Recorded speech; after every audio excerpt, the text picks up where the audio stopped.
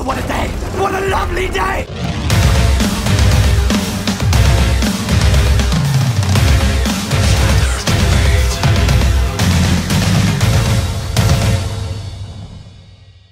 Welcome to Flat Earth Debate Christmas Eve Special Edition. I'm your host Nathan Oakley, and if you're new to this channel, or you've not done so already, then be sure to subscribe and hit the bell notification icon to keep up to date with the Flat Earth Debate. If you'd like to support the channel, there is a super chat that runs alongside each of these shows while they premiere, and there's also a PayPal, Patreon and crypto link in the info box below the video.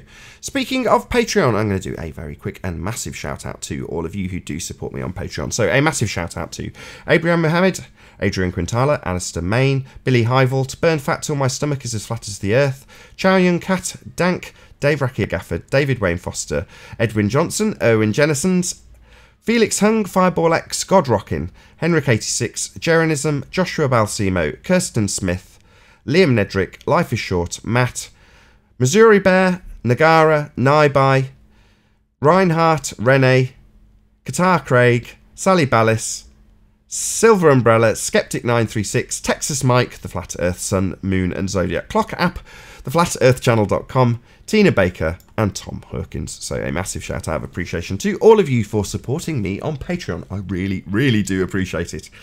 So, with Christmas festivities in mind, a couple of days to go, I'm going to raise the mic on both Discord and G Plus panels, and you can enjoy their dulcet tones while I set up for the next live show.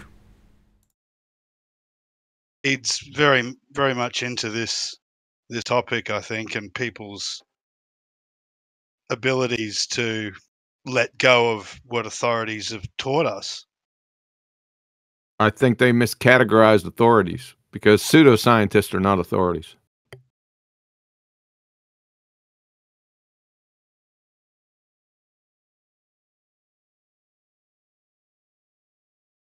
But in the realm of science, nature be authoritative. Say again, Paul. Shouldn't the truth, by its very nature, be authoritative? Authoritative is the wrong word. It's empirical, or the empiricism that is asked for here is the level and standard that is asserted. The two aren't the same, but they're used interchangeably by fundamentalist religious zealot globeheads. In other words, when they say science, they mean pseudoscience. As an example, science doesn't prove anything. Well, yes, science is an empirical method of establishing cause and effect based on systematic experimentation by way of hypotheses. So, science definitely does prove things, but what they've actually been using is pseudoscience, and pseudoscience doesn't prove anything, and may be subject to change. So they change their just so story, otherwise known as pseudoscience, whilst simultaneously asserting to their audience that they've got science. And when caught out, they simply say, oh, well, science doesn't prove anything, it just lends to the evidence. Evidence being proof, proof being empiricism, proof being actual science that they don't have. And notice how the narrative is all fucked up, because one of them came in and said, oh, it's a closed system. Immediately, the next one said it's open. So which one is it again? Well, it's claimed to be an open system. So the heliocentric, reified, sphere model world of a globe Earth in a vacuum is claimed to be an open system. They've got things travelling out from the claimed to be sphere Earth with gas pressure attached, not dispersing into the sky vacuum, out into the sky vacuum to visit these strange alien worlds, which we, as flat earthers, simply refer to as lights in the sky. Claim to be vast bodies of rocks and gases not dispersing also into the vacuum of the sky. So the whole bullshit narrative falls apart by application of the second law of thermodynamics. These claim to be gas bodies that they travel out to through their open system also violate the second law of thermodynamics, as does the gas pressure we experience here on Earth. You can't have a closed system exchanging matter because a closed system doesn't exchange matter. So if you have something exchanging matter, by definition, it's not a closed system. Duh. Well, but Puppy Lover in the Discord live stream says it's an approximation, QE, where it's approximately closed. Yeah, on their model. No, you can't have approximately. You can't have approximately here. It either is or is not. It's either a 1 or a 0. In reality, can't be a little pregnant. In reality, it's either exchanging matter or it isn't. In their model, you can do whatever you like. You know, you can change the values, you can have approximately open systems, you can have gas pressure not dispersing into vacuums, you can do all sorts of crazy nonsense in a model. We don't live on a model, though. Yeah, you just press the matter button, and matter is allowed to leave the closed system. As simple as that. Just press the button. Or you They drag open a the little, hatch. or you drag a little slider and yeah. bend light. You know, things like that. You can do all sorts of crazy stuff in models, but we don't live on them. The sky vacuum is the limit. Yeah, the sky's definitely not a vacuum. You can math anything you want. Yeah, curvature. The housekeeping question, any signs of Earth curvature, is based around them reifying the horizon into an edge. So the edge that we get asked for, no, that's their projection of the fact that they utilise a reified horizon edge in their model when they transpose their model by way of reification into the actual existence we experience. Well, their edge is a not actual location we would accurately call the horizon. A not actual location where they have boats going over when they simultaneously ignore perspective. So let's ignore the fact that it's reducing in angular size, give it a constant fixed value of 100 foot. That 100-foot boat's going over that reified edge of my sphere belief. Oi, flat earther, where's your edge? What are you talking about? I don't claim any edge, but you've got an edge. Boats are going over it, you moron. Take me to your edge. So Brenda just posted something in Discord, a definition that Earth is a closed system and that mass does not pass through it. Okay, yeah, this is where we got to on the last live show. So Brenda, what's the score with Voyager then? How's it getting where it's getting? Is that just a big fat lie? We know anyway it can't be where it is. It's in the sky vacuum, which can't possibly be real. But by your standards in your model, not reality, how does Voyager leave your model that's closed? Well, and also I posted an article from physics.org that actually says that the atmosphere is leaking. So, okay, go ahead. Yeah, it's leaking spaceships. I posted 5 sources saying the Earth is a closed system. Couldn't give a shit. Because anyone could say anything. Define a closed system. There's sources. Hold on. Define a closed system. Don't care Define about a closed sources. system. I'm asking how Voyager left if it's closed. Do you not? I don't care about the source. I haven't even read them. I'm not interested. I'm asking how bloody Voyager leaves a closed system. Is there a hatch like in Spaceballs? It's a closed system refers to the systems of the Earth. Sorry, I don't need word salad. I need an answer to my bloody question. I asked a specific question about how Voyager leaves. If it's closed, no matter's escaping. That would be matter. How's it escaping from your model, this heliocentric model? Not the reality we live in, because the sky is definitely not a vacuum. But based on your reified religious belief in a heliocentric model, how is Voyager leaving if it's closed? That's my question. Not about sources or what open and closed are. How's Voyager leaving? Voyager isn't part of the thermodynamic equilibrium systems of the Earth. The fuck? It left it. How is that possible if it's and closed? The sources. How did it leave a closed system? Has it got a hatch like in Spaceballs? Now, people know that Voyager left the Earth. How? If it's closed! I've asked 5 times! You're saying it's closed. I'm saying if it's closed, not people believe it's left. I'm saying if it's closed, how the hell did it get out? Is there a hatch like in Spaceballs? Everybody knows that it left she can piss off. The Earth. Bye. Bye. You're Earth, useless to us. I don't want to be told what everybody knows. What I wanted was an answer. How the hell is Voyager leaving if you claim it's closed? Not what everybody knows, you stupid girl. We also got PMARS in Discord if you want them unmuted. Wonderful. Who? PMARS. It's your choice. Yeah, pop Now off. we got enough stupidity. I don't mind. P hasn't been here a while. Let's see how well he behaves I got himself. Be nice. Hey, P.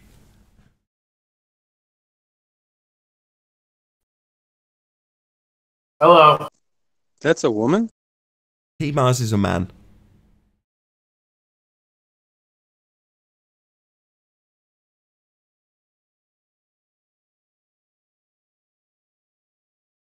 Any evidence of axial rotation, Mars? Any proof the Earth is spinning?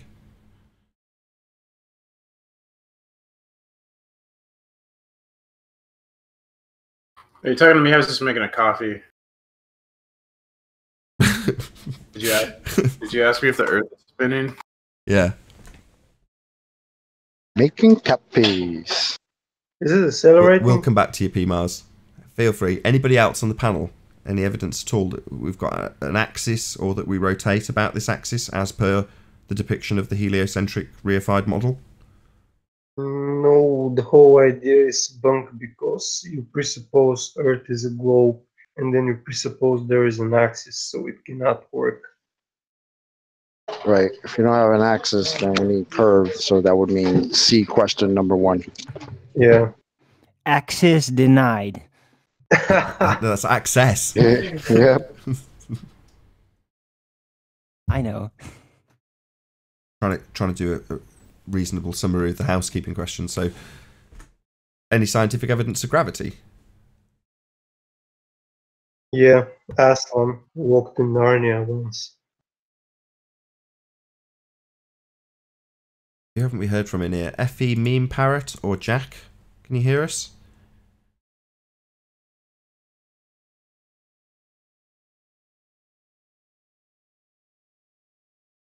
Effie, Meme Parrot.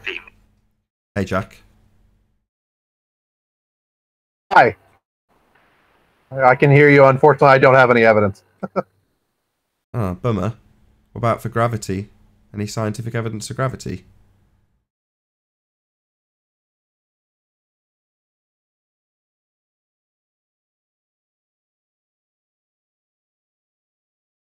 None out here in Australia.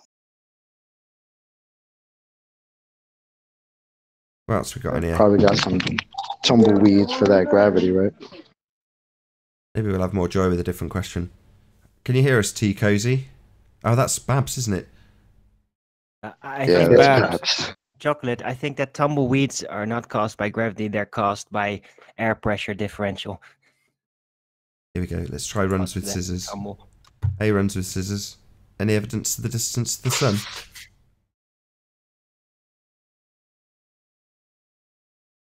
I'm not sure if he's got his mic working again. He hasn't been talking past few days. What else haven't we heard from? I reckon He says no mic. He says no mic, no evidence either. No. Let's try a new question.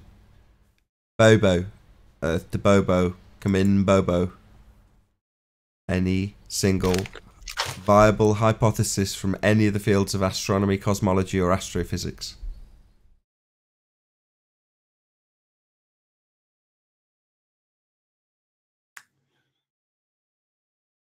You try Brenda. Any evidence of the R value, Brenda?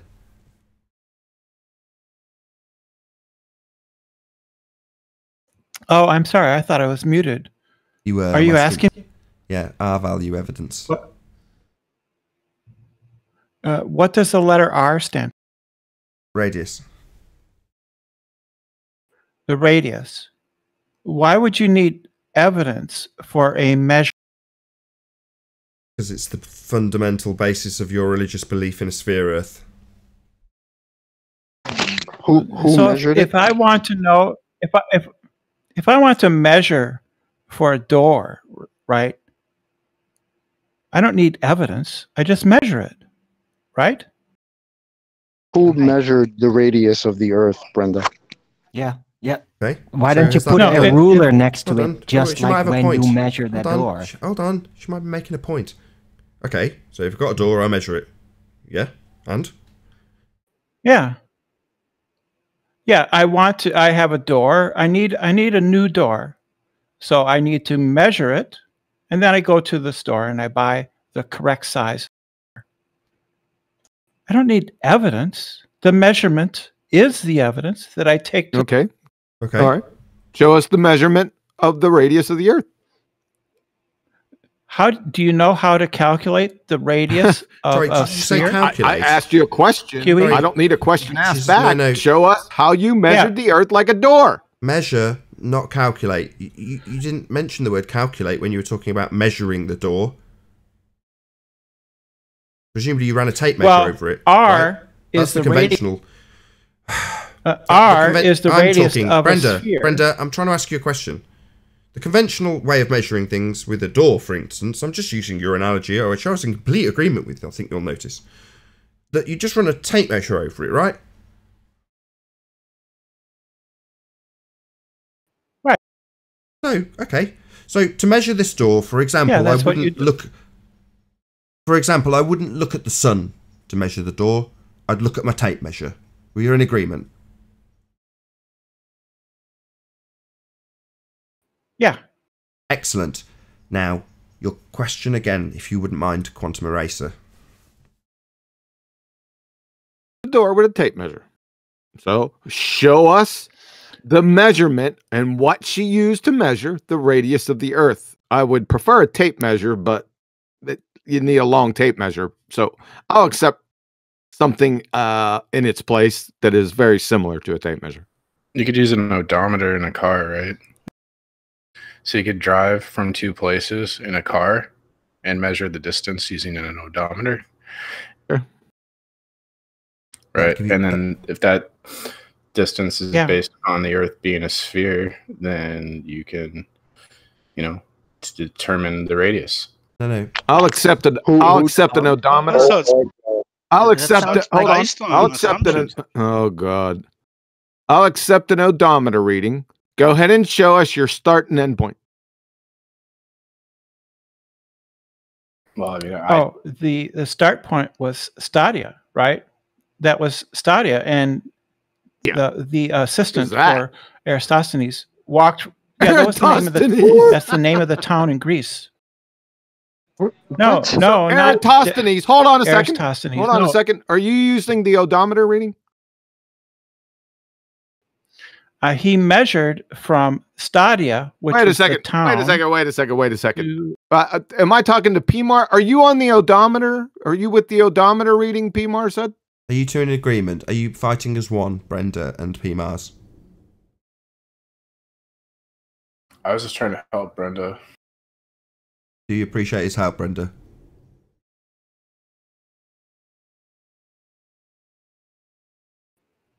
So the way you'd measure distance. Are you using PMAR's odometer, Brenda? Brenda, it's only going to work if you actually listen to what's being said to you rather than just choosing what you're going to say to us and ignoring all responses. So the question you're being asked isn't in regards to the argument. Instead, it's in regards to what seems like a wingman, and we're trying to establish if you appreciate that he's adding to your argument. And if it's not helping your argument, please say, no, that's making my argument incoherent. Or yes, I agree, yes, odometer's what we'll be using. We need to know for your argument to be clear and concise.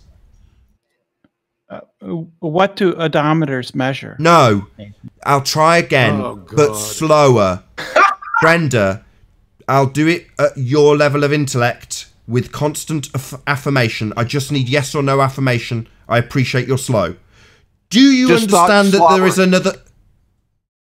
Do you understand that there is another person on the panel also speaking called P. Mars? That's part one of about a 6-step.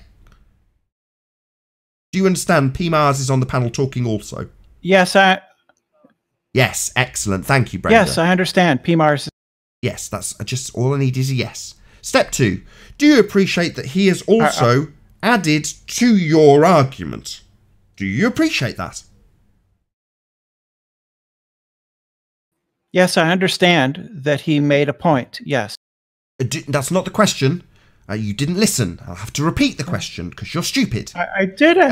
Brenda, you didn't listen because you answered a different question. I don't want to have to argue about this 6-step for a dumb fuck process I'm having to go through to explain the simple question you ignored and then carried on with your argument. So, first step has been established. You understand P. Mars is on the panel and talking. Step 2, do you appreciate that he has added to your argument? Not that he's made a point, whether or not it's an addition to your argument. Do you understand that he has added to your argument, you stupid idiot, Brenda? Yes, I do understand that, bully. Call me a bully again, and I'll kick you out. You're stupid, because I've asked you quite clearly and concisely if you understand and appreciate that he's added to your argument, and whether or not you want him to. Is it conducive to your argument? Because he's talking about an odometer reading, and we're trying to establish if that is actually part of your argument or not. Now, that was the concise version. Do I need to continue on the 6 steps for a dumb fuck? Do I need to continue on the 6 steps? Because it seems like I've gone way too fast for you in that. Because you're going to hand wave it or talk through it, aren't you? Idiot, moron, stupid, can't comprehend what I'm saying, doesn't listen. That's you, Brenda. I'm not a bully, I'm stating facts by example. You have demonstrated all traits that I have just discussed. I'm not bullying you, I'm pointing out your stupidity. You didn't understand when I asked you to clarify whether or not PMARS is adding to your argument or not. You're still yet to do it because you're stupid. She said yes. She is adopting that argument. Yeah. You are. I figured it out 15 minutes ago.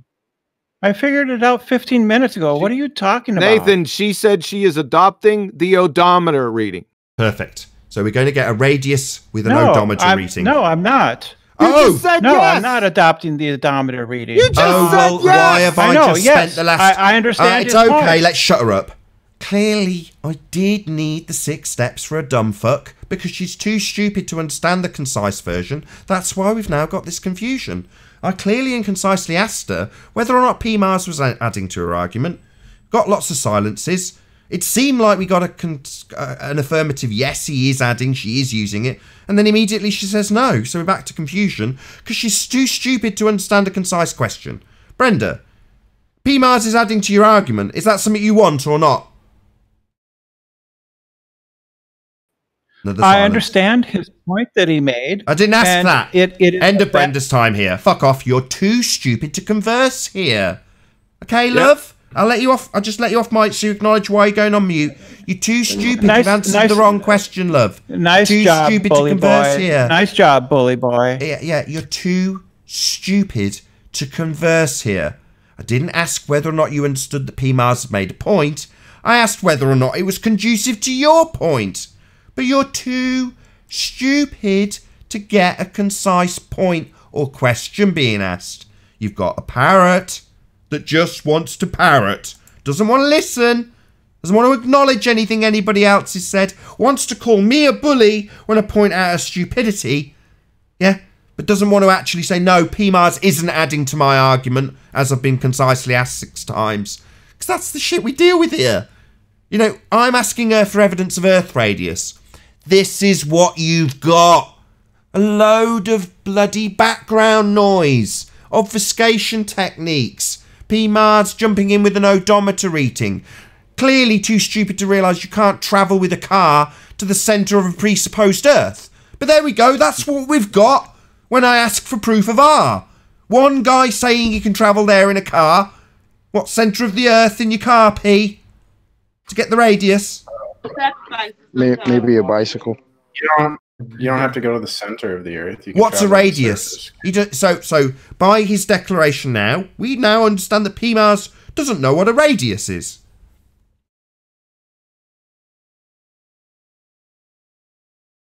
PMARS, what's the radius of the Earth? You can calculate the radius of a sphere by a measurement based on the surface of the sphere. Sorry, P. You weren't listening when we talked to Brenda about the difference between measure and calculate.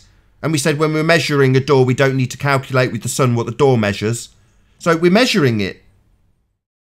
Are we, P? Measuring radius? Not calculating it, mate.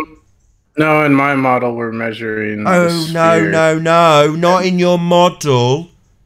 We don't care about your model. Pseudoscience, mate. We're talking about argument. Whatever, dude. No, we're talking about Earth and its reality. Reality, mate. No, not model. Reality. Hello? Right. So, in a car, you can measure the surface of the sphere, right? And then based on that measurement, you can determine the radius. No, that's you begging the question. I'm measuring the surface of a sphere, so you're already presupposing it's a sphere. The most base level argument you can have here is to beg the question. P. Have you not been watching Don't you recently? have to create a hypothesis? Talk through me, asshole. Have you not been watching recently, P? You don't need to talk through me because you get smashed immediately. The most base level argument you can have on flat earth debate is to beg the question. Automatically assume your outcome. And you have. I'm travelling over a sphere. So what, you just declared that it's a sphere in your example? It's the most base argument you can have here, P. Okay, I'm not begging the question because what we're doing is we're creating a hypothesis and then we're testing the hypothesis. Measuring. Really? What's the observed phenomenon? Oh, really? That the Earth is a sphere? Oh, that's you. You observed that, have you? No, that's his begging the question fallacy. He's just taking the piss out of us. He's not that stupid. I know him well enough to know he's taking the piss. No, your observed phenomena is not your begging the question fallacy. The Earth is a sphere. No. Yeah, you're not going to piss in our face here, P. It's not funny. Yeah, but I'm not begging the question, so that doesn't really apply to my argument. As you're begging the question, you're assuming the very thing you're attempting to prove, a sphere. You're a dumbass. And always been a dumbass. What is a hypothesis in an experiment? It's not a hypothesis. You don't have a dependent variable. The question's not even context. You're an idiot. That was quick. You want a quick string of nutters, P? Go ahead. Well, I'm pretty sure when a scientist does an experiment, they create a You don't know what a scientist is. You don't know what an experiment is. What are the three constituent parts of an experiment? Black people. No. Right. Goodbye. That's your last. No, he only got one chance here. There we go. Bye.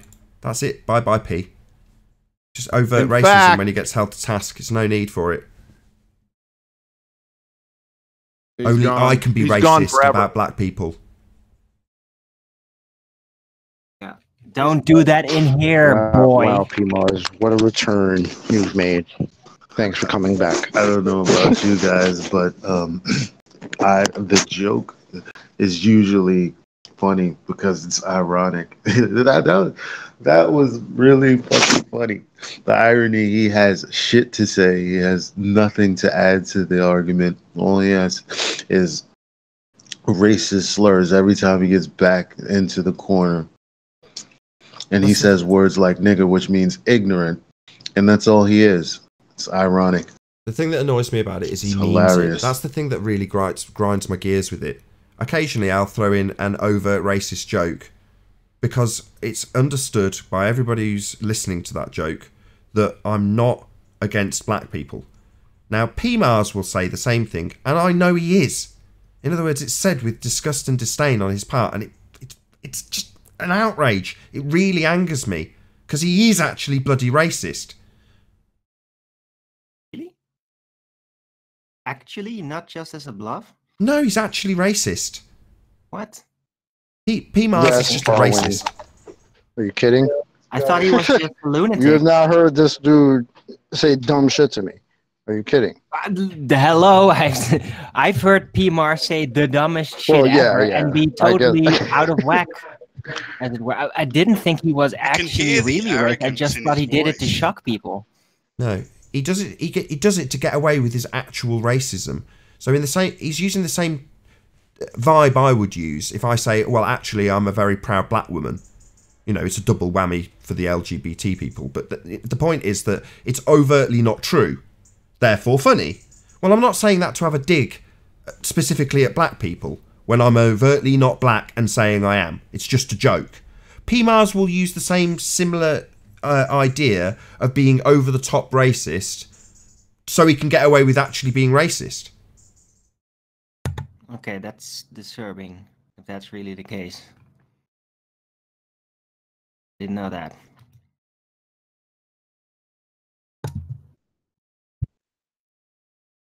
Anyway, it's pointless. The whole thing spans back to whatever it was a couple of shows ago. I forget when.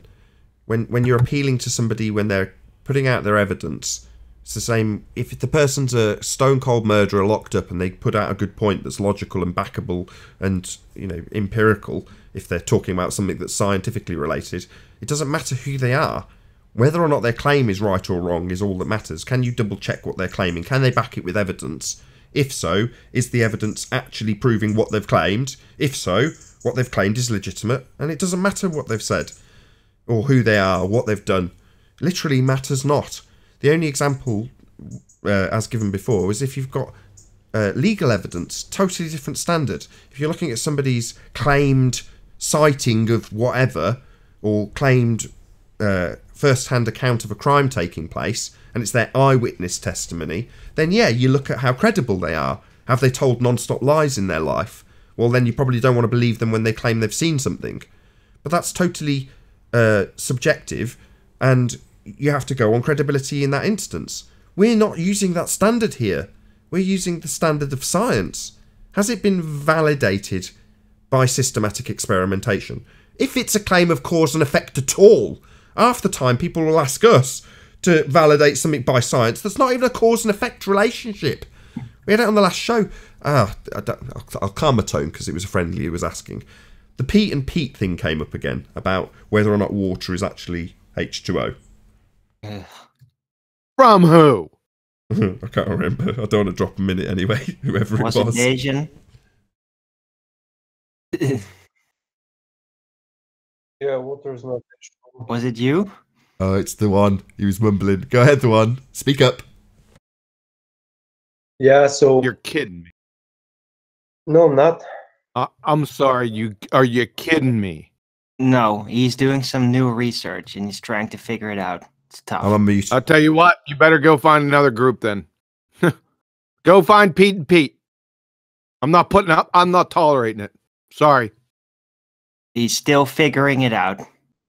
He's not making any absolute declarations yet, as far as I heard. Right, Dejan? Yeah. Exactly. It's very tough. Because there are serious issues with chemistry. You're on shaky fucking ground right now, I'm telling you. Are you in Discord? Nope. You're currently, lucky. No, I'm in G+. Yeah. What do you mean You're by lucky. I'm on shaky grounds? Explain You're on yourself. shaky ground. Go to Pete and Pete's, right? Why With should I water's go an there? element. We've dealt with this stuff before. I'm not dealing with this anymore. Well, he's not Take your making nonsense over declarations to that Pete. they make. He's just saying, look, they are unraveling certain details that require more exploration and looking into. That's what Dejan is doing. He's not standing behind Pete and Pete's statements. Okay, QE?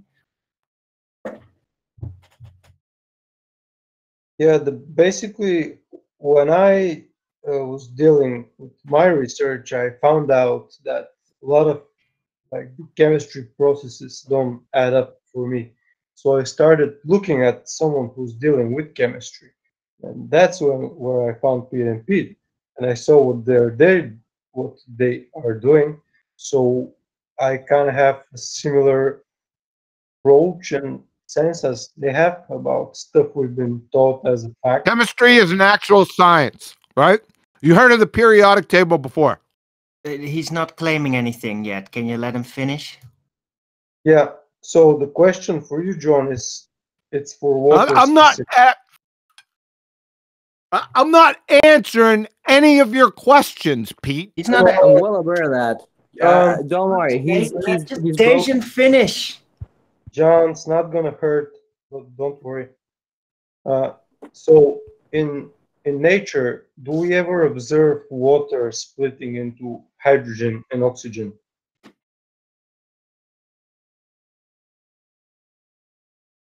The answer is no. Are you asking me a question about fucking water? No. Yeah, yes.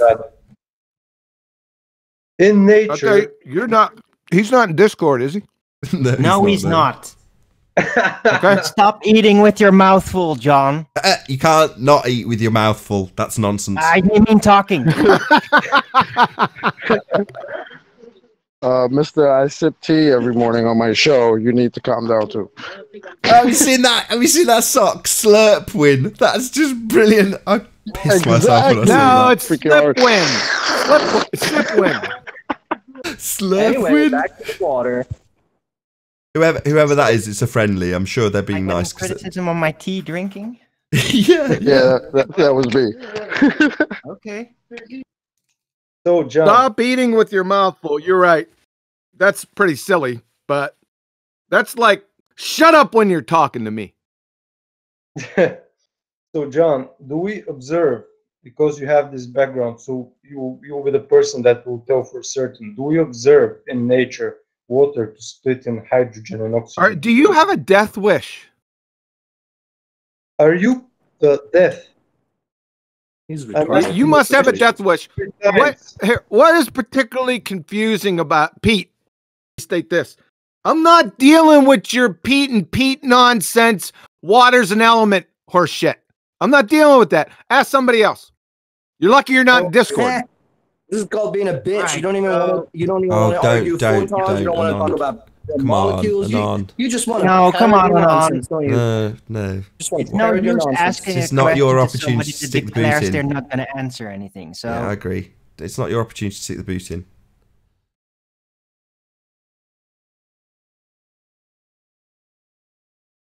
My slurp win. You can always talk I would to say me. that I would say, John, that it's a shame that I get a lot of my surety from the process in which you do things. This is an area in which I heard something that you obviously think is horseshit, and I can't look to you for reference because you refuse to have the conversation. Because I already had the conversation in the past. Go back in the past. Me and Adam discussed this at length. Elijah, I'm not doing it again. Discuss the same shit over and over for 1,000 shows. Why you can't discuss it anymore because you know you're gonna get work? Can I try and field that? I want to try and calm down Quantum Eraser, so I'll try and field that. How does this relate to the nature of Earth?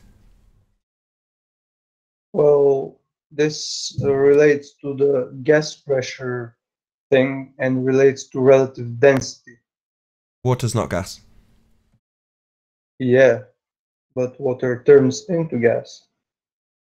And they are connected with pressure, because if you have less pressure, then water evaporates.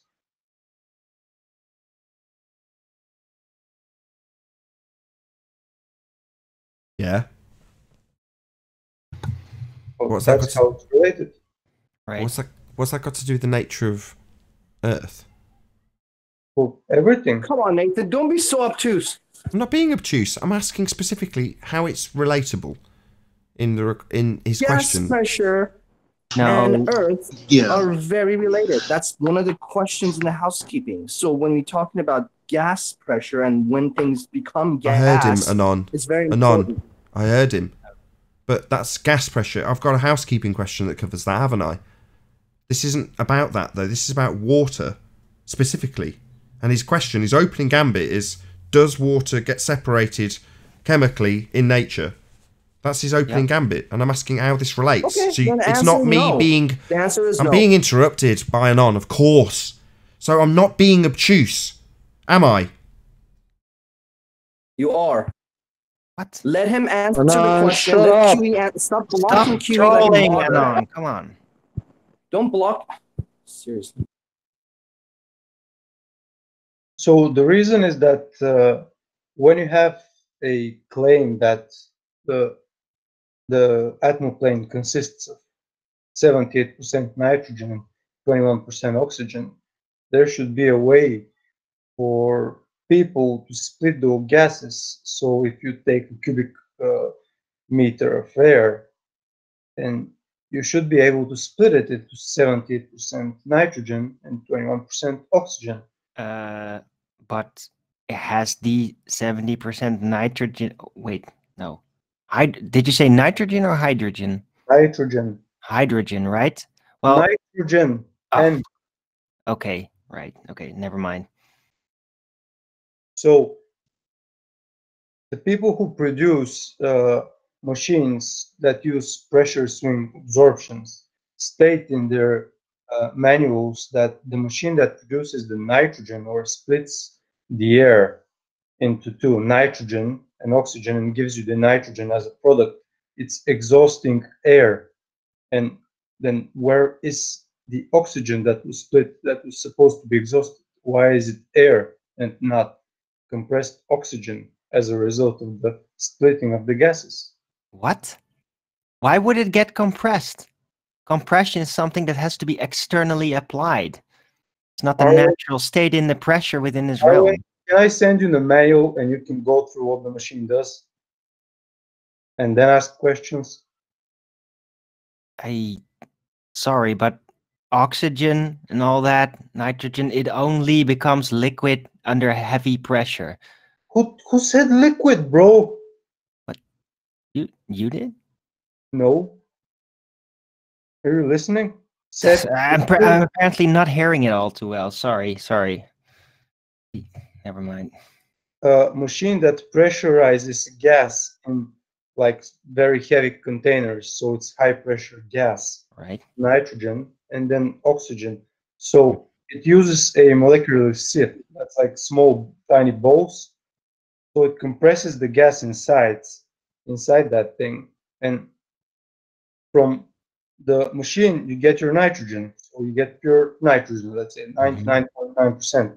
But then the machine needs to exhaust all the other compressed gas, and it should be only oxygen left. But then the manufacturer states that the machine exhausts air, not oxygen, and it should be only oxygen. Why? I mean, why? Why can it not be some nitrogen? Arlen, and listen. You have a liter of air. Okay? You compress it and you split it in two. What do you have? In a container, right? Yeah, 78% nitrogen and 21% oxygen. Yeah, and all the other stuff in there. Yeah, that's 0.1% or 2%. Doesn't matter. But still, CO2, all the other things. Yeah, but still, you have 21%. Okay, let's say 20% oxygen and 77% nitrogen. Right. So when you split it, you end up with those two. This is what the machine does. But one of the gases is always missing. If the machine produces oxygen, the nitrogen is missing. If the machine produces nitrogen, the oxygen is missing. Missing? Yeah. What do you mean missing? It should be exhausted when the gases are separated. First, the machine compresses. Yeah, I understand that, but no. First, is there a lack of pressure, or No. is the entire pressure output the same or not? Wait. First, the machine compresses a certain amount of gas, then it splits it. But the gas that you get as an exhaust, it's not what it's supposed to be. But it is the same pressure amount, right? Yes. Okay. So yeah, well, that's very fascinating. There may be something weird going on there. It's certainly worth studying. Doesn't mean that water is an element, though. It just means there's something weird going on. It's very worthwhile investigating. Thanks. Well, I didn't know that. Back to water, if you skip the part that water does not conduct electricity, and if you don't observe in nature water becoming hydrogen and oxygen, then that's a man-made thing. It's a process that man created so it can transfer one gas from a liquid state to a gaseous state into another gas. No, I don't have any idea where you even remotely get that conclusion from. Really. Just because we can only produce the gases separately with man-made devices, because yeah, those electricity and the conductors and all that doesn't typically normally exist in nature. That's true. You got to kind of insert all that stuff unnaturally through a man-made device.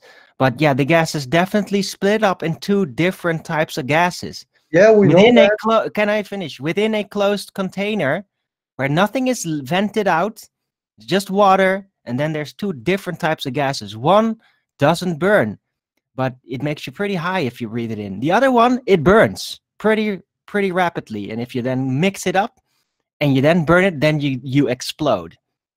Yes, so, we all know that from school. Yes. Now let's look at the stuff that everybody's overlooking in that process. First of all, you cannot electrolyte pure water, and we are concerned about water, not water with ingredients that's impure. That's right. There's salt in there. And that salt is all accounted for and left behind after the water has been vaporized into the gases. All of it. Do you know that's lost? Arwen, before the water is evaporated, you have to put more salt into it. If you put just a small amount of salt, the electrolysis will stop at one point. It has to properly conduct. And then as the water evaporates, it will become more salt. Come on, let me finish. That's one of the points. The other point is when you pour the salt inside the water, why isn't it bubbles coming from everywhere if it's the salt needed for the water to decompose, as there is electricity everywhere inside, and it only comes from the anode and the cathode? Because that is where the reaction takes place. So how many substances you need to generate gases? You need water and you need the proper conductors, which is salt, which is the rod, the elements, and then the reaction takes place very close in proximity to those specific rods with those substances. Yeah, but what happens when one of your rods decomposes and you have to place another one? Do you account for this? Yeah, but that's rarely necessary because you need a lot of water to vaporize before you get to that. Yes, it reacts. It does react. Hey, salt actually reacts with metals. This is known, but it's a separate reaction. Do you guys both hear other people talking? No. Nope. Who else is talking? I can't hear anyone else talking. Lemon Bird is talking. Oh. I cannot hear him. I can't hear Lemon You guys Bird. don't hear Lemon Bird? No. Where? I'll disconnect this Discord and then rejoin. Oh, my bad. I thought, are you hearing else Tweety open? Bird? I'm sorry. I had something else open. I'm sorry. Continue, guys. My bad. Were you imagining it? Hold on. Is there a problem with Discord, or was Chocolate having an acid flashback? Which one was it? It's not a problem otherwise. Yeah, that was acid flashback. Yes. Okay, cool. My bad. So yeah, that's a big concern, and everybody's just whistling past it as it's nothing, and it's a big thing about water. No, it's not. Now there's still something there though, okay? But I don't think it is what you think it is. It's very interesting though, but I totally put down how the mechanics of it work, and there is no substance lost except for the water. The salt remains behind. There is some kind of interaction with the rods, and that's it. But all of the salt is accounted for. All of the metals are accounted for, the original masses of it. And the water turns into two separate gases with separate properties. And that's just it. I have seen it. I've seen it demonstrated in front of me.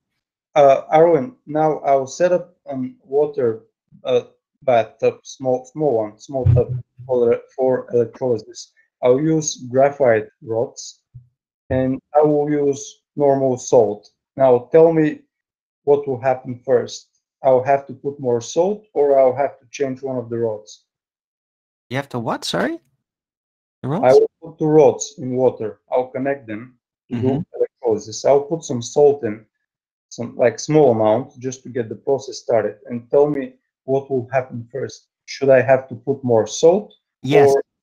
Always more salt first, because the amount of salt must be proportional to the amount of total water being subjected to the process. And the concentration of salt will grow as more is evaporated. Okay. And what do you think it will happen? At one point, will the water evaporate first, or the cathode or the anode will break down and I'll have to replace it? With graphite? I don't know the difference. Is that different type of setup? Like a pencil thing in the middle, you know? Yeah, I don't know. I don't even know if specifically graphite was used for that in the demonstration that I saw. I don't remember. It's more than 20 years ago. It's conductive. I don't know. I'd have to see it. All right. I'll film one especially for you. Okay, And we'll cool. discuss it later. So, topic closed for now. All right, I'd love to see where you're going with this shit because I'm really curious. And I think you are unraveling like little pieces, missing Easter eggs kind of hidden in between chemistry. I think there's more to it. But I haven't seen things though that just completely contradict the fundamentals or the periodic table. Not really. But transmutation, there is interesting stuff there. The concept of the filtering, what you just mentioned, is very fascinating. I want to know more about that. So yeah, keep me updated. I'll send you the manual of the machine. Plus, Cool. I have a friend. If you find interesting stuff or videos, don't be shy to post it in the early bird chat. Yeah. Plus, I have a friend that produces liquid nitrogen in huge quantities, like manufacturer. So. Okay. Cool. Okay then. Excellent. We exhausted the subject? Yep.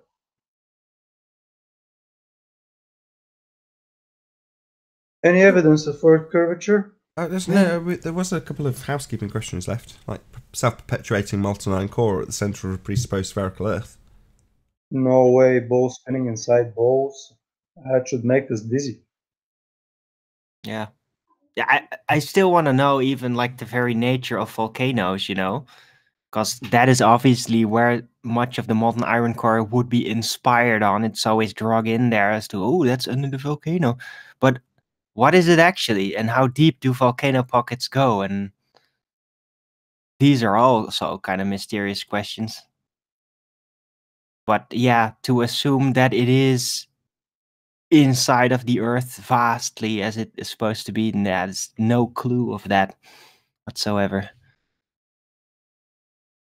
Covered about gas pressure without a container.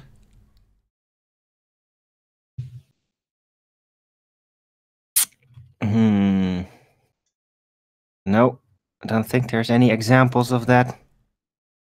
In order for gas pressure to manifest and find some kind of equilibrium, for that possibility, there must be a limited amount of volume for the gas pressure to settle in. By something somehow. Yeah, indeed. Whether it be a physical barrier or a conceptual limited amount of space in any way, there has to be a limited amount of volume in order for gas pressure to be able to stabilize, to find an equilibrium in any way. So we can have the delta X. Yep. Well, that's it then. That's all the housekeeping questions covered after about 53 minutes of show. Yeah. Any globeheads want to share their pain? Probably end up sharing it in the after show, because with that I'm going to say, first and foremost, a huge, massive, enormous thank you to both Discord and G+ panels for making this show possible. If you are watching this on the Nathan Oakley premiering stream, then stay tuned, as there will be an after show to follow. Unfortunately, if you're watching this on Nathan Oakley 1980, this is where we bid you farewell. A huge, massive, enormous thank you to all of you tuned in, smashed the super chat, liked, commented, shared, subscribed, and all that good stuff. As I say, stay tuned if you're watching on Nathan Oakley premiering stream. I'll see you all in the next video. Oh, what a day! What a lovely day!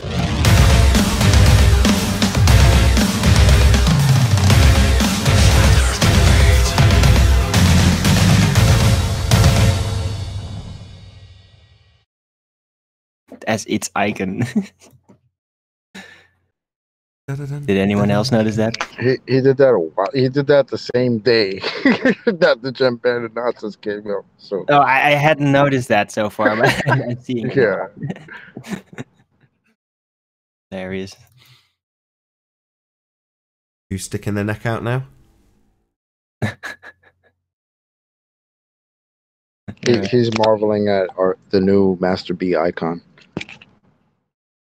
The bells, the bells. No?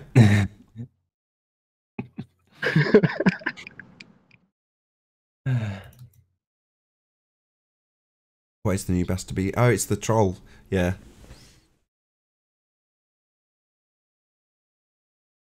Yeah, there's been a few Gem Panda socks. Have you noticed? Hunchback of Notre Dame. Yeah, I noticed that one. Has he commented on anything concerning his revelation yet? Don't know. I don't follow Gem Panda. Heard anything? It's not a surprise. I said this last time. I mean, no, I haven't seen anything. Not overtly coming up on my feeds, and I'm not subscribed to him, so not that I know of. But it wasn't a shock. How he looks and how he is and how he behaves all make perfect sense to me. It's certainly typical. Yeah, I said that at the time. I was like, that's why they depict trolls the way they depict them. Like zit-faced, ugly monsters.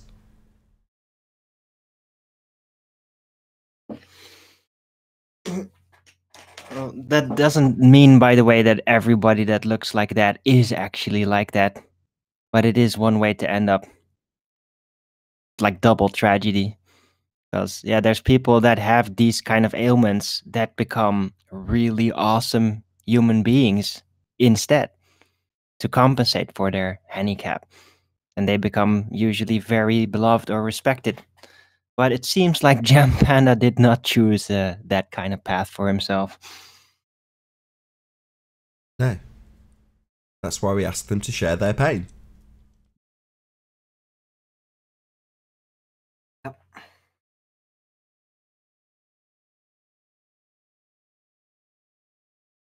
Any comments on the video I posted yesterday with the sunset? Yeah, that was crazy. A little bit. I was like, what am I looking at right now? This is weird. Yeah. You mean with the layers over Antarctica? Is that the ones you're referring to? Nah. Nah, it's no, it's just a sunset from the airplane, and it just looks fucked up. I don't know what's going on. I think there's a layer of clouds, the high altitude clouds, that's the same color as a mountain that the sun is sitting behind. That's why it looks like it's dipping inside the earth. It's just weird. Badass. I have seen sunsets from aeroplanes. They are amazing. You are right. Yeah, but this one was weird though, because like there was so much more a horizon in the back of it, right? It would appear to be horizon in back of the sun where it was setting. It was weird. It's like, what are you doing, son? Yo, I think what was behind it wasn't necessarily the horizon. I think it was just a very flat line of high altitude clouds that was the same color as the ground. That's the only way I can. Yeah, I get it. I'm just saying it just looked very off. Can someone in G Plus play it so we can actually see what you're talking about? It's on Skype. Where is Skype? Hold on one second. Posted it yesterday. Where? In Master B. Correct. Oh, It says, never find what it. the fuck is this? Never find it. I'll have a go though. Yeah, I'll paste it. Hold on. Oh, yeah, by the way, if I may for a moment, everyone that hasn't already, please subscribe to Boat Rocker, which is Paula, Bible Literalist, on DLive. That was the first subscriber. People need to subscribe to that. Just make an account on DLive. It's very simple. And subscribe to her to support her. Okay. What's this? I've got a picture of conspiracy cats as like a chaplain or something. Posted that. I just posted the video. Oh, okay. In Master B. Yep. And Who does this belong to? I'll. Whose is the video? Is it some? Is it a friendly? I found it. I found it on the internet with some guy that posted 4 years ago. He doesn't care. I mean, I don't think he does. I'm presenting it. Should I risk it? I'll risk a little bit of it. Go on then. I've got you a Parwin. It's just 1 minute and 39 seconds and no music. So. That totally looks like a lens flare. Watch it set. The hotspot, you mean? Yeah. Wow, that is weird. It's weird, right? That's what I'm saying, man. But could it be that basically the horizon is just looming through it or something? Yeah, that's all I'm going to play. It does seem like it. Like the entire horizon has been loomed up, but the sun can still be seen through it. See? Can you see the bottom line at the height is where the... That's what I mean. I think that's the mountain. And then behind it is a high altitude cloud. No, that can't be a mountain. Color. No. Actual objects are not transparent. It must be a looming mirage effect.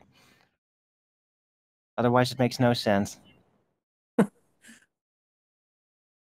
Wow, that is weird, man. Right. I really think that's really weird. That's a cloud behind it. I've had it up on screen for a few seconds, but not enough for me to get him copyright striking me. Nah, there's nothing to copyright strike about it. Yeah, there is. It's his video. I don't want to get real life glitch. It's not monetized. It's less than 2 minutes, and there's no music. It's not how it works. Anyway, I don't want to get into this. Yeah. Shout out to Eric, 26 subscribers, and poster of that video. Well, is it still a copyright thing if we have commentary over it? Like, I don't. Yeah, how does that work? Yeah, we are definitely within fair use. It doesn't matter. People can still try and strike you, but if you limit it to the point where you've got like 10-second clip, then YouTube just will reject your claim, which is the point I want to be at, where I'm basically completely 100% covered. Now, do I want to get into the point where someone can say, look, here are YouTube, here is from 1 hour, 5 minutes and 22 seconds to 1 hour, 6 minutes and 14 seconds, my video. Now, do I want to argue with them that it's fair use? No. I'd rather they just weren't in a position to even claim. And if I only play less than 10 seconds and then click away and then put it on for a few more seconds, that puts them in a position where it's not even, it's completely transformed the material by then. It's not, it's just fair use. It's completely transformative to the point where they won't be able to match it up with their material where if they try and put in a claim and put a timestamp next to it. So it's just me covering my own ass. Hey, Nathan. Yeah, I get it. Can I say something? Could this video be the actual first proof of antipodal star rotation? No, I don't think so. But yeah, I see what you're saying. It is very, very interesting. It's funny. This was put up in 2015. I've not seen this yet. When I found that video, it had 30 views. How many views has it got now? Right now. Yeah. The guy only has 26 subscribers. Like I said, it's just this guy. His other videos are just, just it has nothing to do with flat Earth, nothing to do with anything. It's just like video games, and like that. I see. Oh, thank you for that. Yeah, it's weird. Yeah, I watched it like 3 times yesterday, just looking at it. Like, what am I looking at? What am I seeing right now? What I thought when I first saw it, I was like, the horizon is crazy. But this video goes out on Christmas Eve, so whether or not I'm in the chat to post a link to his screen, if I am, I'll try and dig it out from Master B. If I'm in the chat, I'll try to post it if it comes on the Nathan Oakley. Sure. Just keeping track of the upload schedule over Christmas is a bit chaotic, so it's not like I'll have all the different links. Normally it's just like you remember what you talked about on the previous show because it's only going out 12 hours later or less, so you can just remember, and chances are it's in your history. Whereas if it's going out with any sort of delay, which all of the Christmas videos are pre-recorded, like this is pre-recorded, it's hard to keep track of what you need to post. So if I seem really lax, and I am in the chat, I'm like, I don't know where the link is. I'm really sorry. You know, I'm sorry. Whatever his name is, we'll give him a proper shout out. What's his name? The videographer channel. It just says Eric. Oh, well, that's useless. No one's going to find him by typing in Eric into YouTube. Well, you know, it can't be helped. If I've got the link, I'll post it. If I haven't, tough luck. But shout out to Eric. Hey, Nathan, can you hear me? Yeah, hey, man. Interesting thing happened yesterday when I went to watch the classical match between Real Madrid and Barcelona at the local restaurant here. Seated next to me was an ex-professional soccer player and a former dentist who is retired. And came and we're talking and we get to some subjects. And somehow I find the transition to the scientific method. So I start explaining the scientific method as we do here on the show. And I had my phone right there at the bar, the pizza bar. And I lifted it up, and it was only like 4 or 5 inches. I lifted it up from the counter. And I said, what's going to happen when I let this go? And of course they answered. And then I said, well, all right, let me let it go, because I had a soft beanie cap there. So it fell on that. Nothing happened to the phone. So then I picked it up again, and I brought it over across from the bar counter to where it would fall 4 feet to the ground. And I said, what will happen if I let go here? And they said, well, it's going to hit the ground. And I said, so did I move its position from a rest to an unrest and seeking rest? And they just looked at me.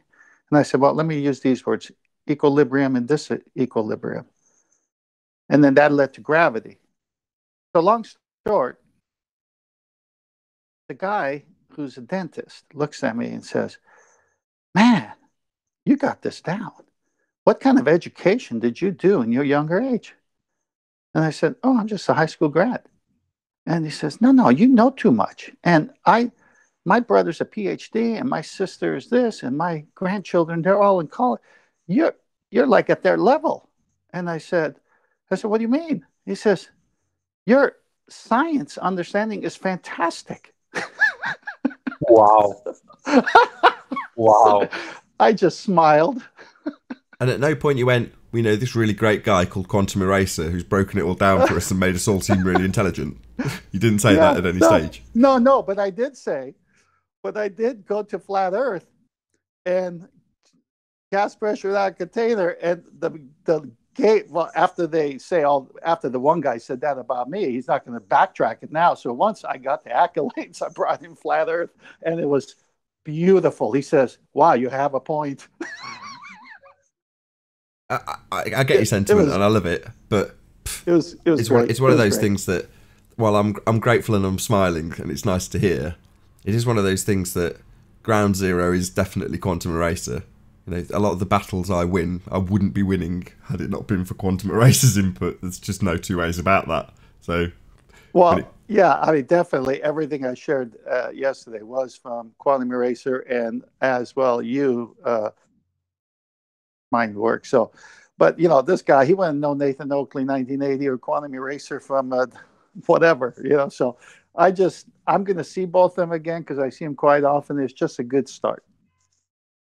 I'm not trying to take away your thunder either. It's because there's going to be an audience, just my opportunity of passing on my kudos and thanks. That's all it is. I'm not trying to take away the shine from that experience in any way, because that's cool, right? You know, suddenly. Oh, it's great. I humbly and tell everyone that conversation came from Quantum Eraser, so there's nothing original with me. Well, that said, you know, half the things that have been explained to us, and I do mean about 50%, probably more like 20, are stuff that we learnt at school. You know, you've also been brainwashed. So a lot of this stuff resonates because you know it already. You know, you were genuinely taught it at a high school level. Most of the stuff we talk about is high school level. It's amazing, really. Yeah, but it's not also it's not just knowing the basics. It's applying it. Like if you learn what a naturally observed phenomenon is, You don't apply that to a shoe, right? Because that's not what a naturally observed phenomenon would be. But again, I guess it's about understanding, not just Right. knowing. It's not about memorization, even though in all the schools memorization is so emphasized. It's about actually understanding it. Right, like P. Mars before, just try to throw hypotheses in to try to sound smart. Like, come on. You Well, even know what you're saying. It was wonderful in the sense that the day before, I got to share the back and forth with that one Globetard, Common Sense Criticism, I think it was called. And then he called me through chat, texting, nincompoop and brainwashed and an idiot, all these different things he called me. And then the very next day, someone who's not a Globetard, religious type, just hears the argument and says, wow, you're smart. And it's like you get two different viewpoints of, and I said the same thing to that other guys I did to these guys. Yeah. Based on the level of indoctrination, I guess. Yeah, you hit the nail on the head, 10th. When you're dealing with the zealots, you get a very different reaction. They're just on to the next thing they want to challenge you on, rather than listening to what you're actually saying. Yeah, chronic ignorance. They literally don't listen. Yeah. They would say the same things over and over again. Ignoring it. Yeah. Completely ignore it. Sometimes there's a short pause when there's a devastating point, but they completely ignore the point and reassert their claim that they've made 6 times already. But my body of science. I think we've killed the body of science, you know, on this show. Yeah. Pseudoscience. The body I of think science really needs to get on a diet and lose some of that weight because it's just taking up space. It's not really productive. The body of science is a Walmart. Did you hear me? I said it's the body of pseudoscience. Yeah, Science exactly. we love. Right. By pointing out that it's actually, matter-of-factly speaking, the body of pseudoscience, as you put it, 10th man, that was the death of the body of science, because the body of science, that prefix meant pseudoscience.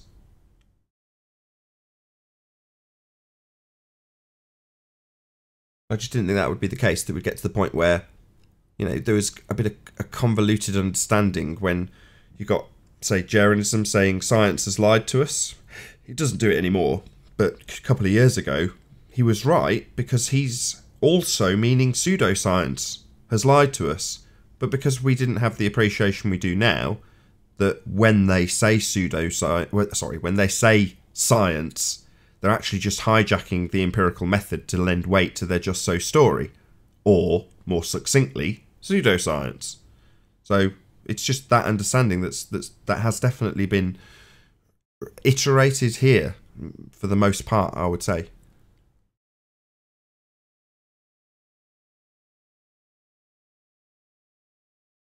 Again, kudos to Quantum Eraser. Yeah, I think the definition of the scientific method is undervalued until used. Because every time I use it with the common person, that makes total sense. That's right. And then when we use it with someone who's a globetard, all of a sudden, facts don't matter, truth doesn't matter. It's got to be their presupposition that matters.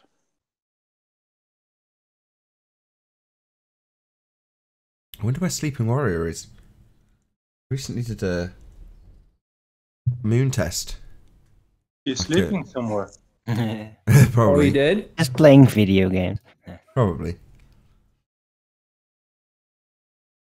Did he get a flare? Yeah, he did, yeah. Nice. Online. Shall I see if I can call him? That would be some good stuff coming from sleeping if you got that thing.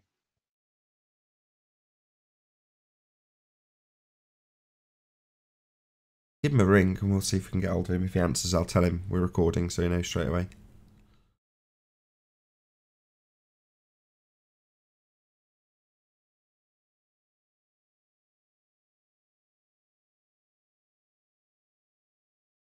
Yeah, you got a, what is it, a thermal camera? Is that the correct title? Yeah. I think it's forward-facing infrared radar or infrared. No, it's thermal. It's not infrared. Yeah, thermal camera. Doesn't look like he's around. I've tried to call him.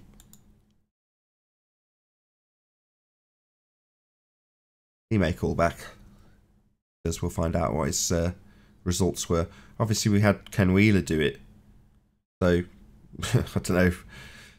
We all kind of knew that anyway. That's why Mark Sargent flashes his temperature laser thing into the camera every time he does an interview. What do you mean? I don't know what that. What does Mark do?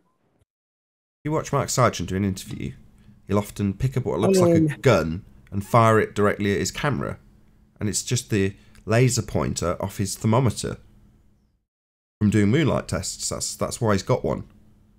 But he's been doing it for a long time because it's something that was covered in 2015. It's an interesting. It was just pitched as interesting. Now, again, thanks to Quantum Erase, getting a lot of kudos today.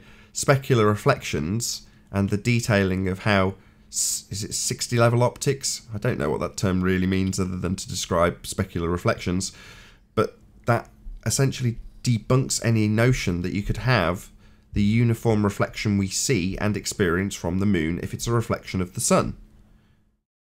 Well, that's. I'm sorry, I had a delayed I'm sorry, I had a delayed reaction. I was doing something else. Did somebody say, was that Pete who said it's thermal, not infrared? I said, is it a thermal camera? Is that the correct name for the camera?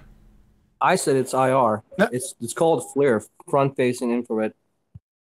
Yeah, and then he said no, it's thermal. I said no, it's thermal. I think that thermal is infrared. Yeah, but we were talking about the specific name of the camera. Is the name of the camera called thermal camera or IR camera? Thermal is infrared. We know. He said it wasn't. Oh, did he? I didn't catch that. Yeah. I'm talking about that it displays temperature zones. It doesn't show you infrared image as in night vision. Thermal is infrared.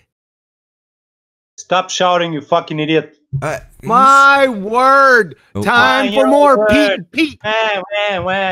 Stop shouting. Time for more Pete and Pete.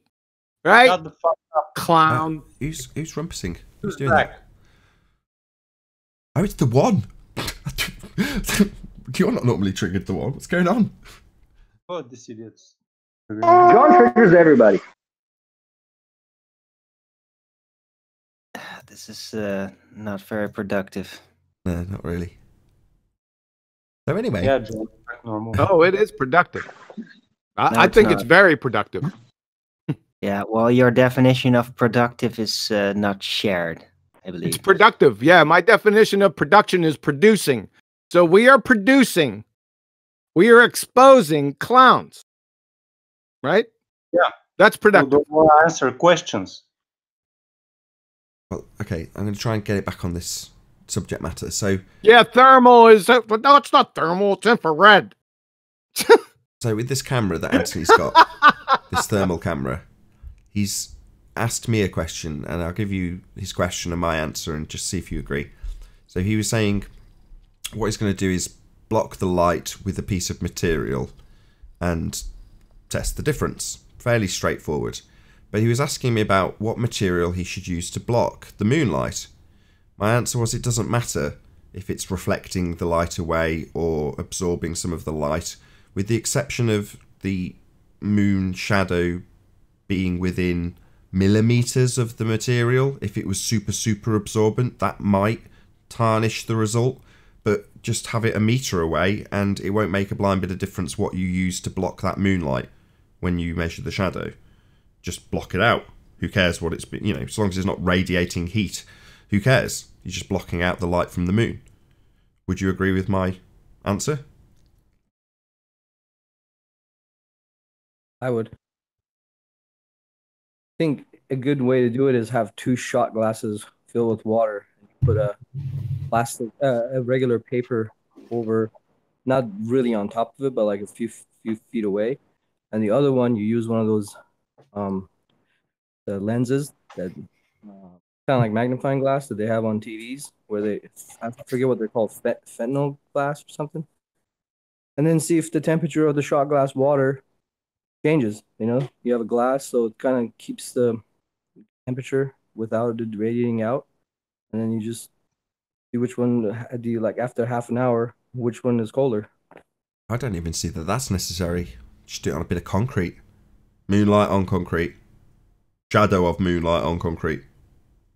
Is there a difference? It's really easy. I don't see why you've got to shot glasses and water and stuff. I mean, maybe you've got a justifiable reason, but I just think this is a really simple task. It just, the reason I brought it up is Anthony explained, Sleeping Warrior explained to me that Sean Hufford had gone out and done this, but then when given the very simple instructions of what was required, he then went out and took this based on buildings and their position relative to the moon's light. And I'm like, well, but the buildings are going to be radiating off the heat that they've kept in during the day. So this is kind of weird.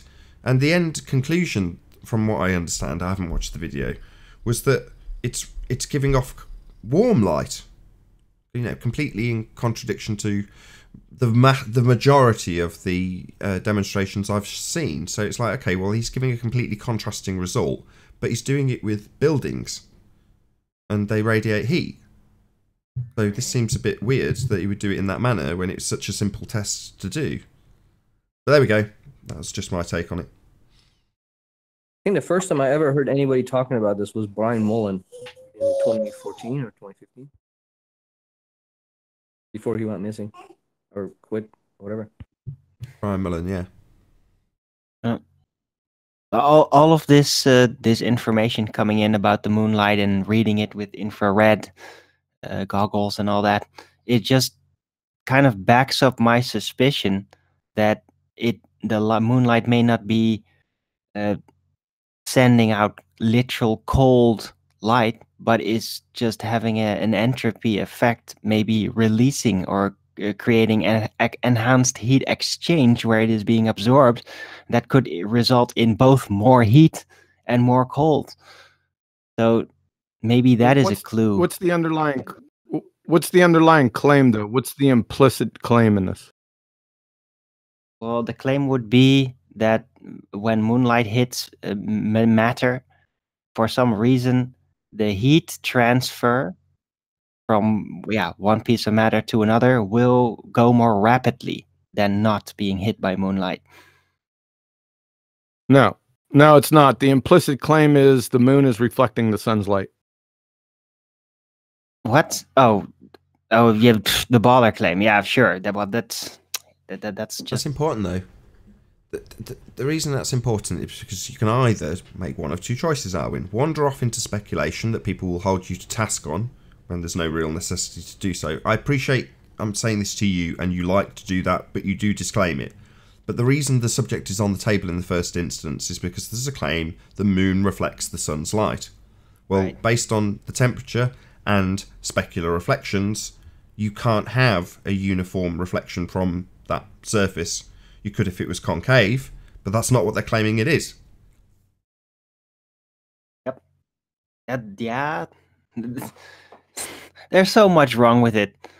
But for me, I'm starting to just get more curious as to what these things really are. We know that it's being lied about. I just want to know a little more. And I think, my idea that it, instead of transferring heat or cold, it may simply have it's some kind of transmuting effect where it hits locally, causing heat exchange to go more rapidly. That is my idea right now, and I think that I may be onto something. I've already devised ways to test it in setups. Anyway, I think if we can actually demonstrate it without a doubt, because right now it's still kind of in limbo, but I think if it's proven without a doubt that it has a cooling effect, then I think... Well, there's ways to prove and disprove that in a setup. I'm not going to call it an experiment yet, but... If we can do it, if it's beyond a shadow of a doubt that we're manipulating the independent variable, increasing the moonlight. That's the independent variable, right? That's what's causing the cooling effect. So if we can make it more intense by a lens or whatever, if we can prove it, and then we need to have the quote unquote my body of science see what their reaction actually is, because I think right now it's like if you even make that notion, you're crazy. Like that, it doesn't do that. Yes, So but in order to get a proper experiment, we first have to know what it actually does.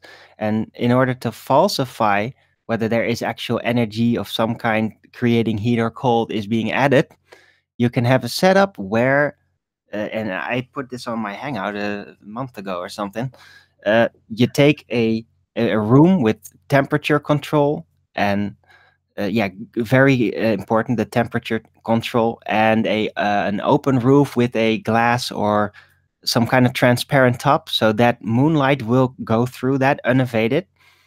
And then see in this temperature controlled room where it hits the floor, where the temperature of the floor would be the same as the air, is very important, if there is going to be some temperature difference or not. And if there's not going to be a temperature difference, then I would conclude that there's no cold or heat being added. It instead would affect the heat exchange. You understand? Yeah, there's just much more simple ways of doing this. If you're going to say that being cold in the moonlight is an observed phenomena, well, you can control whether or not you've got moonlight on you just by blocking it out. So right. You're making things far more complicated. It's the same with the shot glasses. You know, this is a simple demonstration as far as I'm concerned. It just doesn't need overcomplicating. No, it does, because I'm actually trying to establish what it does. Not just whether it is cold or hot, even. So the reason why is that a cause and effect question, or what is question? Before, I'm going to have to run here in a few minutes. Is your question a cause and effect question? How, why, or what is question? Cause and effect question. It looks like. What's causing? What's the effect? You know. Well, I'm establishing the effect first. Really, that's what I suspected. What's the effect? Trying to isolate the effect. Let me try and round it out. Arwin's saying he's looking for a phenomena. That's what he's saying. Yes. Trying to You're figure looking out for you're looking for a dependent variable, whether it introduces some kind of temperature difference, or if it is just enhancing heat exchange, making that go rapid. Okay, I heard it for the past 20 minutes. What is the dependent variable? That's what he's trying to find. My shot glass. You're trying to find the dependent variable? Preliminary test. Figure it out first. It's word salad. Great. Preliminary tests. That's just word salad. Hey, I gotta go, guys. Have a good one. But this is nonsense as up to this point. You want any final words, Nathan, the reason. Hold on. The reason why I was gonna. Let Arwin get the last word in. Right. I'm not claiming science yet. I'm trying to figure out, and then maybe I can get something together to actually go there. Okie dokie. With that, I'm going to say another huge, massive, enormous thank you to all of you who did tune in on the Nathan Oakley premiering stream 4. Hopefully smashing the super chat, liking, commenting, sharing, subscribing, and all that good stuff. A couple more days to Christmas, but hopefully I'll see you all in the next video. Oh, what a day! What a lovely day!